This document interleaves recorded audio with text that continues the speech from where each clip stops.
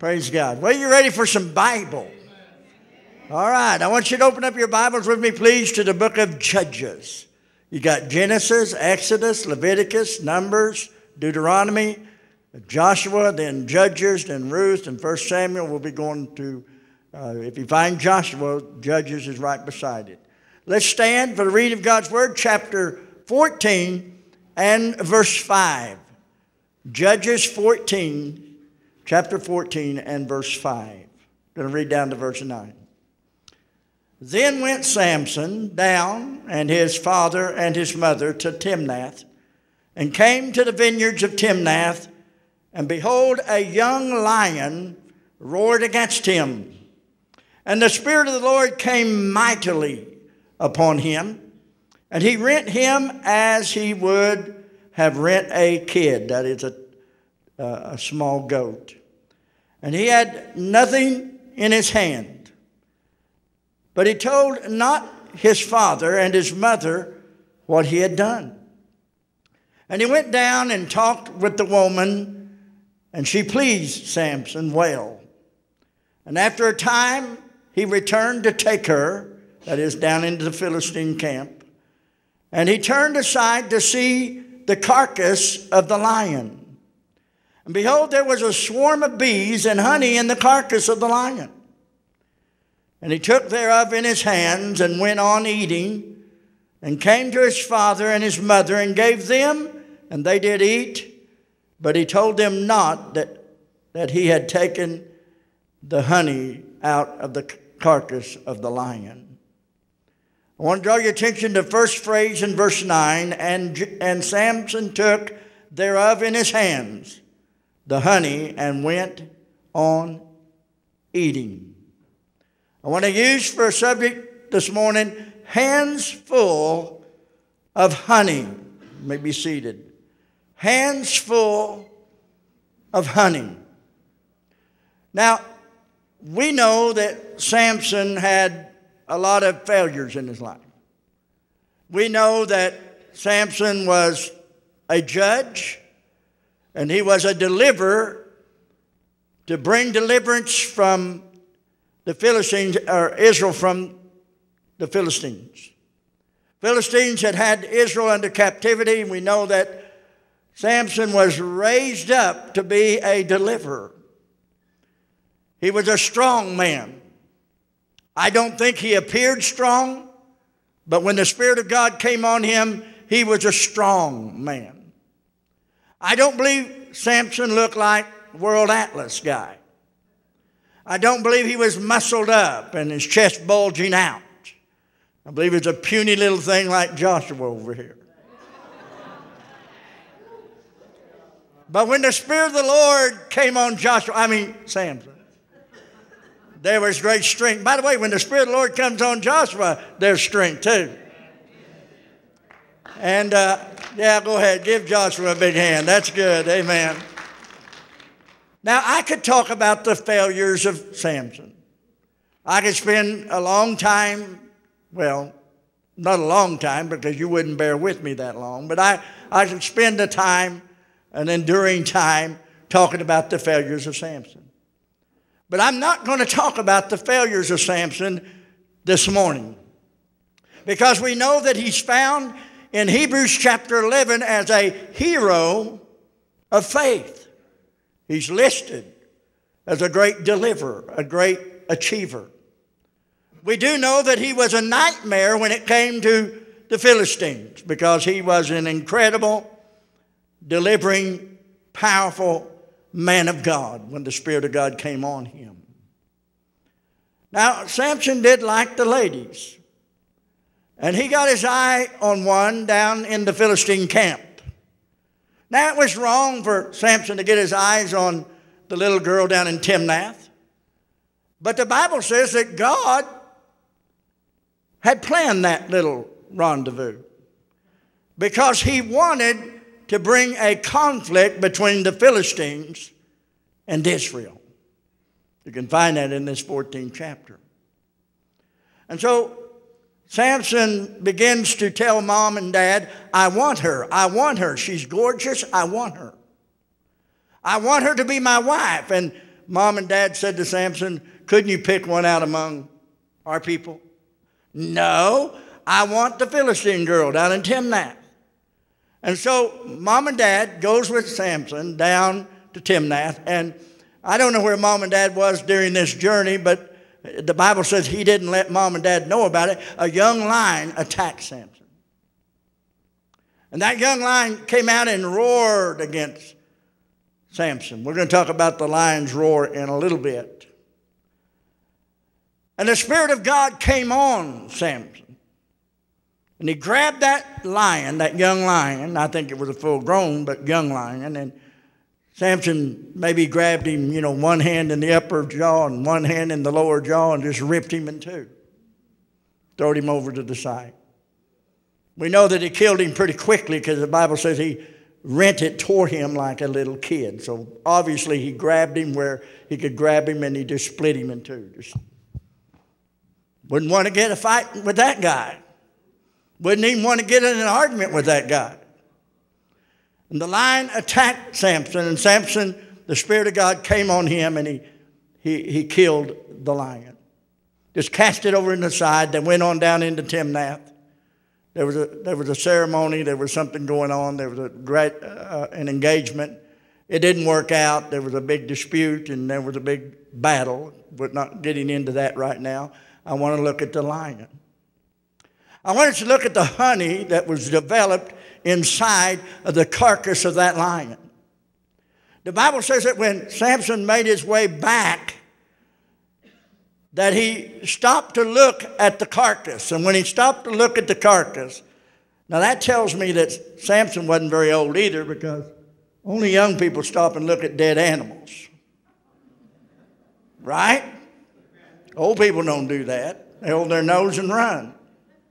Young people go up there and look at it. Ooh, isn't that cool? Right? Yeah, that's wonderful. No, it's disgusting. But the Bible says that Samson, after the Spirit of the Lord came upon him, in verse 5 and verse 6 of chapter 14 of Judges, that he rent that lion and killed it, obviously, because the Spirit of God was upon him. In Judges chapter 13, verse 25, it says, and the Spirit of the Lord began to move Samson at times from the camp of Dan between Zorah and Eshtaol. Meaning that God was using Samson as an instrument to fight against the enemy of Israel, the Philistines. When he took this lion, and once again I'm not talking about the failures of Samson, but this is an incredible success. He tore that lion in two because the Spirit of God moved upon him. Let me tell you, friends, when the Spirit of God moves upon whatever, there's going to be life and there's going to be power. Whenever the Spirit of God moves, and let me say this, no one gets saved without the Spirit of God moving. No great church service will happen without the Spirit of God moving. We didn't get here without the Spirit of God moving. In fact, in Genesis chapter 1, verse 1 down to 3, it says, in the beginning God created the heaven and the earth was without form and void, and darkness was upon the face of the deep. But the Bible says the Spirit of God moved upon the face of the waters, the deep. And as the Spirit of God moved upon earth, the Bible says that God said, let there be light. And that was the beginning of creation. You see salvation just in that verse 2 of Genesis chapter 1. The earth was without form, void. Isn't that a description of a lost sinner? A person that's lost without God is without form and void, and darkness is upon the deeps of their heart. And the Spirit of God moves upon a lost person, convicts them of their sin. That lost person comes to the Lord and Savior Jesus Christ, and God says, let there be light. And Jesus stands up in the middle of St. John and says, I am the light of the world. And so salvation comes through our Lord and Savior Jesus Christ. The Spirit of God moved upon the face of the waters. I was looking through some of the Josh says when I do this, I'm typing on Facebook, Josh says that's not how it works. He says you do this. Yeah, that's how I do it. But anyway, I've seen it on Facebook where the scientists have proved now that when a child is conceived, when the sperm hits the egg of the mother and the sperm hits the egg and the child is conceived, scientists have said now there's a flash of light. You know, God's in the light business. God's in the life business. And I'm thankful for the fact that God hasn't given up on me and He hasn't given up on you. He cares about us, He loves us, and He watches over us. But nothing permanent, nothing incredible, nothing sovereign, nothing wonderful, nothing of life and substance that endures will happen without the Spirit of God. The Spirit of God must be there. Amen? And the Bible says that Samson, when he came back, he looked at the carcass and he saw that that honeybees had built a hive in the carcass of the lion. In fact, the Bible says that he took and rent that lion like a kid. And there's something interesting about this young lion. It's not always so, but most of the time, a lion's like any other. A lion is a kitty cat. A cat's a cat. The only thing that's not a cat is a catfish. A cat's a cat. They purr, they play, they mouse. Cat's a cat. Now, a lion might mouse with a kangaroo, but they mouse. Right? A cat's a cat. And usually a cat, when it's going to get its prey, it's quiet. Quiet. And when it gets to its prey, it jumps on it. And it bites it. And it kills it. Well, the story, this young lion must have thought, I can take care of this skinny runt pretty easy. Because he roared before he went after him. The Bible says this lion roared against Samson as to say, I'm going to get you. Roar. I know that scared you plumb to death. Your hair's turning gray now. But I did muffle it down just a little bit because I didn't want to blow you plumb out of your seat. And I didn't want you running to the back of the church. Have you ever heard a lion roar? I mean, really roar. If I was out in the woods at 1 o'clock in the morning and I heard one of them roar, I would not be in the woods 5 minutes later or even 5 seconds later. But the Bible says that this young lion must have thought, I can take care of this little punk all by myself. So he roared. Samson wasn't a big guy. And so he roared against Samson. And Samson just ripped him in two. Because the Spirit of God came on him. A type and a picture of Lucifer, of the devil. He is as a roaring lion. And Lucifer begins, and this lion, as a young lion, when Lucifer was young, and I speak as a man, I realize there's no age there, but when Lucifer was early young with us, he had a big roar. And he terrified people. He roared and he roared and he roared and he roared, and he came to steal, kill, and destroy. And Jesus Christ came, our Samson. And Jesus ripped the devil apart and took care of the powers of that roaring lion. Let me read a scripture to you that's wonderful. You say, what's this got to do with hands full of honey? I'll get to it in a little bit. 1 Peter chapter 5, verse 7 through 9. Peter says, casting all your care upon Jesus, for he careth for you. Be sober. That word sober means don't be drunk. That word sober means don't be stupid. Be sober. Be vigilant. That means don't be asleep. Be alert. Because your adversary, the devil, as a roaring lion, walketh about, seeking whom he may devour. Whom resist steadfast in the faith, knowing the same afflictions are accomplished in your brethren that are in the world. And you may be saying, preacher, didn't you just say that our Samson, the Lord and Savior Jesus Christ, ripped the devil apart? Well, let me say this right now. Just as Samson ripped that lion apart, and that lion was cast aside there to decay, about the only thing left of the devil now after Jesus got a hold of him is his decaying future. Woo! Missed a place to shout. His decaying future. The Bible says that we're to be alert, watchful. Why? Because our adversary, the devil, is like a roaring lion. Now I'm told, and I don't know a lot of lion theology or lionology here, but I'm told that the lion usually doesn't roar till after it kills its prey. It's quietly, it comes upon it and it kills its prey. The only time it does roar is if it's got other enemies around, other lions around. And the roar is to confuse its prey so that its prey don't know where to run or where to go. And that's why Peter said, casting all your care upon Jesus, we know where to run.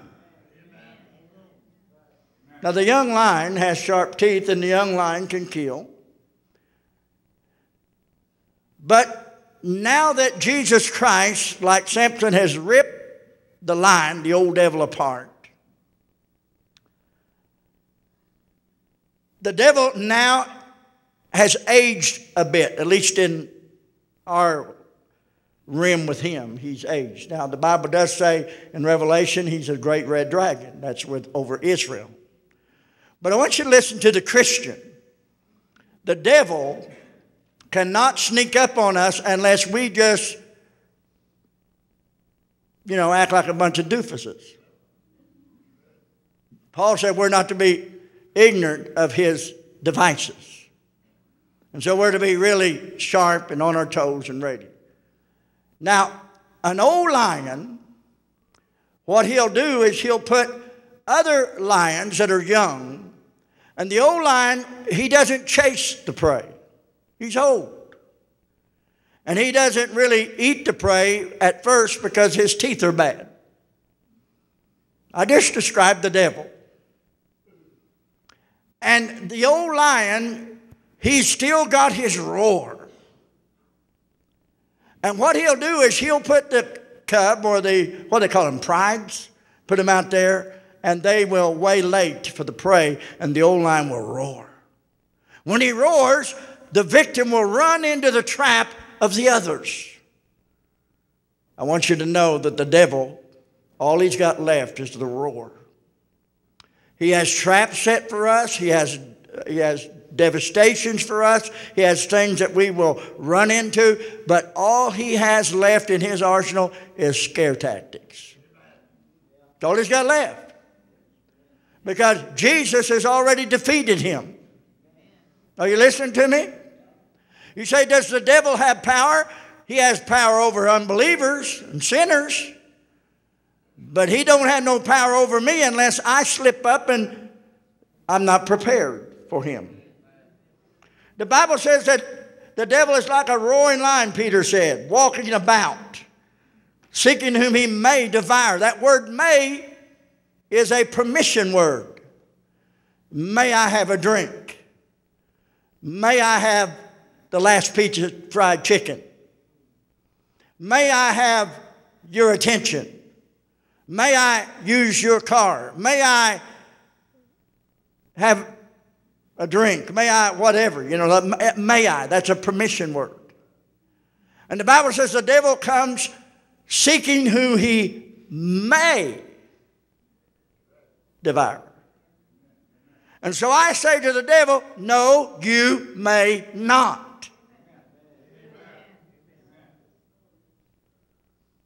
Hello?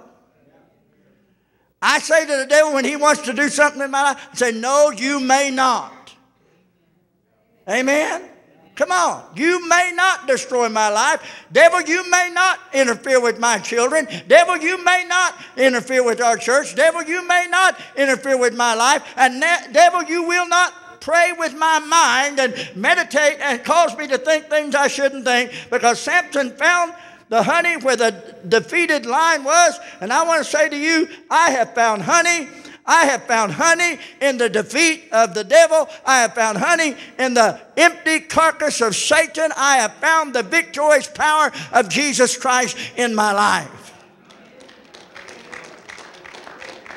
And the Bible says that when Samson went and found this carcass, when he looked, he found a swarm of honeybees. And them honeybees had made a hive in there, and they had made honey. Now, Judy and I, we have honey. We have a beehive. In fact, we have a honey beehive right here at the church, not too far from where I'm standing. There's a beehive back. They're real cold right now. They're gentle. In fact, they're in bed. But I love messing with honeybees. Well, after my wreck, I got stoved up, so Judy does most of the putting on the garment. She is really cute when she puts on that beehive and that mask. Anyway, yeah. But I love to mess with honeybees. I do. There's nothing more relaxation. There's nothing more relaxing than to pop the lid off of 2 or 3 hives and stand there in the midst of about 400,000 honeybees swarming your head saying, bee, out of here. It is so relaxing. No one bothers me. Nobody walks up to me and says, can I borrow $20? Nobody bothers me. It's me and Jesus and the bees have it all worked out. Now, I like doing that. But what the fun part is getting the honey. And what you have to understand is the honey is very sticky substance. It's very sweet, but it's very sticky. And I want to say right now that when Samson came and found that honey in the defeated lion, the lion that had been killed, the Bible says in verse 8, after a time he returned to take her, that's the lady at Timnath, and he turned aside to see the carcass of the lion, and behold, there was a swarm of bees and the honey in the carcass of the lion. But notice what it says in verse 9. Samson took the honey. Let me just put it like this. The Spirit of God came upon Samson. He overcame. He conquered. He won battles. The Spirit of God on Samson moved, and there was great victories. Samson had a conflict with a lion. Samson destroyed and defeated that lion. After he defeated that lion, he came back and he found honey inside the carcass of that lion. Verse 9 of Judges 14, Samson took the honey to others. And he took thereof in his hands and went on eating, and came to his father and his mother and gave them, and they did eat. But he told not them that he had taken the honey out of the carcass of the lion. Now let me say this. Jesus makes the power of the devil no more than a dying carcass. Hello. And I want to say this right now. What Jesus Christ did for you and I. He destroyed the works of the devil, and the devil is no more than a dying, his future's dying. He's a dying carcass. But in the defeat of Satan is the sweetness of God. In the destruction of Satan's power over us is the honeycomb and the sweetness of God. And so Samson reached in, and the Bible says he didn't just reach in with his hands and eat it there and then wash up and leave. The Bible says he went on his way eating. Well, if he went on his way eating, that honey got all over his clothes. That honey got all over his face. I mean, he was more souped up and honeyed up than a 2-year-old. I mean, it was all over him.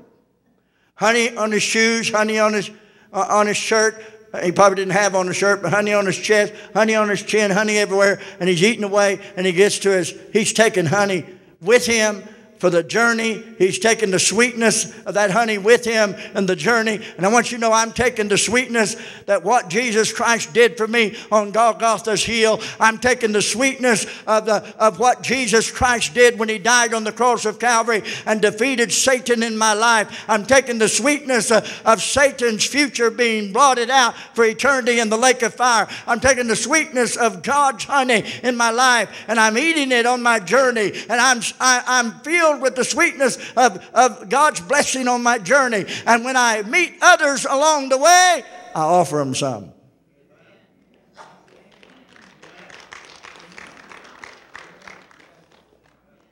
Now, the reason he didn't tell his mom and dad that he got the honey out of the dead carcass, for two reasons. Number one, it's gross. Number two, it was a law against Leviticus that you couldn't touch a dead thing.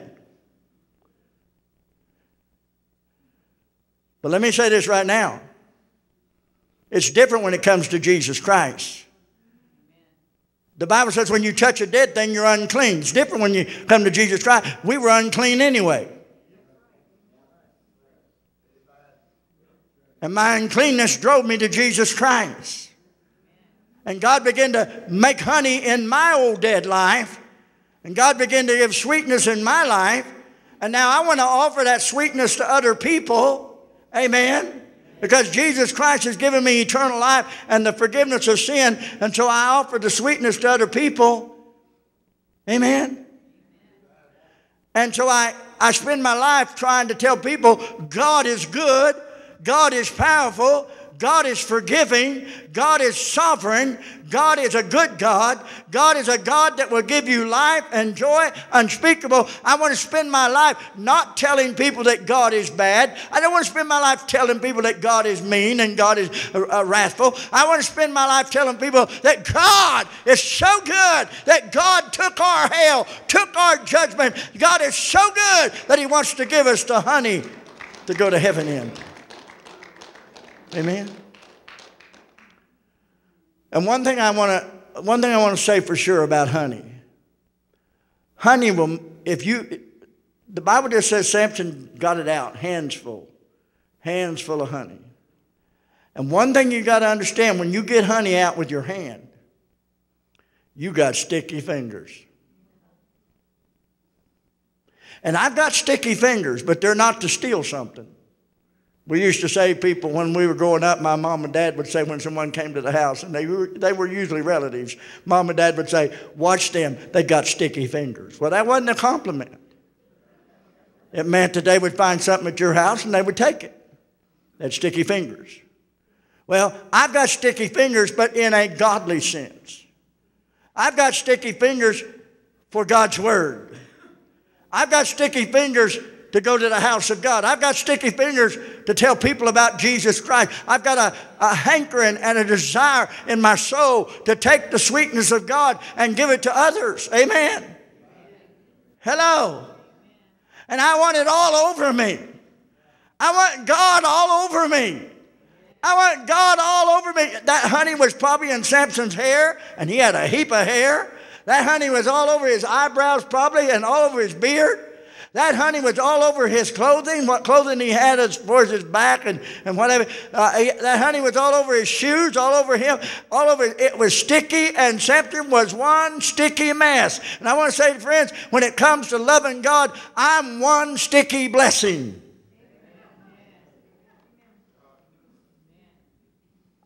Amen. I'm not a mess, I'm a blessing. Amen. Why is it that I go to Walmart? I don't go very often because I don't like the hypocrites there. But anyway, I don't go to Walmart very often. But when I do go to Walmart, there's a reason why people switch aisles on me. They see me and they switch aisles. Where'd they go?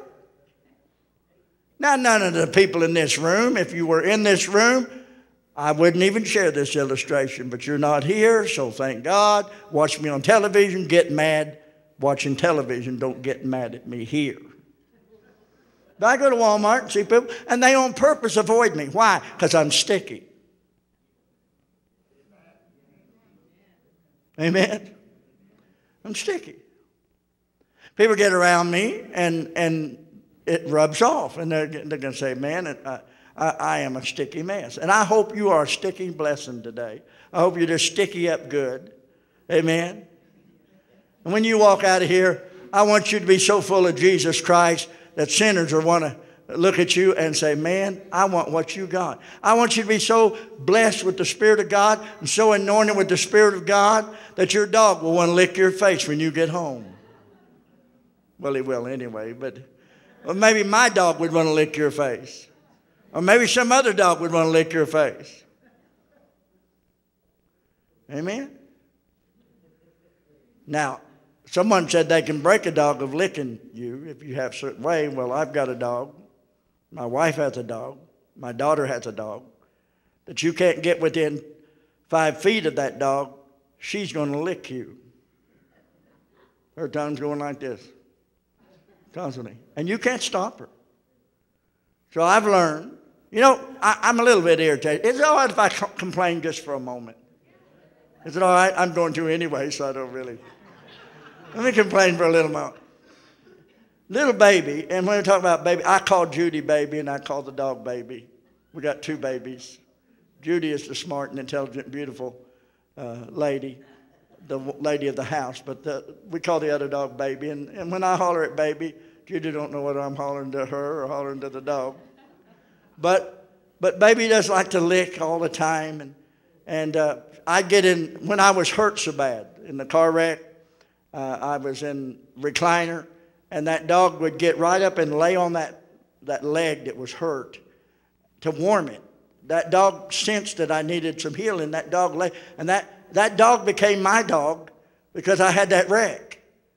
So I've been injured with a dog on top of the injury. Don't mean to understand me. It's a nice dog, but the dog likes to lick. Here's the problem with that dog. Now I'm going to complain. I had this awesome recliner. And the recliner is plugged into the wall, and it's so awesome the motor is running all the time. Someone says, what is that noise? And it's that hum of my recliner just waiting, saying, James, sit down. I just hear the hum. Sit down, relax. Well, I don't want dog hair all over me. And if I get in that recliner, dog hair is all over me because that dog has took over my chair. And now I've noticed that I'm sitting in a hard chair, a kitchen chair, to watch television while the little dog that long is sitting in my chair that big. And all it took was some hair. Something ain't right. How many agree that ain't right? Everybody say that ain't right. It ain't right. But I don't know how to fix it. I do not know how to fix it. And so, I'll just continue to sit in a hard chair. But I want to say to everybody in this room, are you sticky enough for God that people are attached to you? Are you sweet enough? Have you been enjoying the sweetness of God? Is that honey oozing out of your life? Is that honey of God dripping from your fingers? Is that honey of God all over you? Amen. When you walk out of this church, you ought to have God on your face. Amen. God on your face. And so I want to say to everybody in this room, please listen to me, please, please, please. There's honey where Jesus died on the cross of Calvary. And the roaring lion has set traps for you. And all the devil can do, all he can do, is try to scare you into doing things you shouldn't do, or try to entice you into things you shouldn't be enticed in. The only power the devil has, and I'm speaking this to a Christian now, the only power the devil has to a Christian now is to set traps for you and to roar, to scare you, to run or to think or to go in the wrong place. But Peter said, casting all your care upon him, Jesus, for he cares for you. So how about it? Let's get hands full of honey. I said, let's get hands full of honey. Let's take some to our neighbor. Let's get hands full of honey and let's take some to our friends and our relatives. Let's take hands full of honey and let's share it with people. You don't have to tell them right off that it comes from the death and burial and resurrection of Jesus Christ. Just get them hungry for the things of God. Attract them to it and then tell them the gospel of Jesus Christ. Amen. It's important that our words have power. And our words won't have power until we live pure before people. Amen. Stand with me. We're going to give an invitation. I hope you enjoyed the message.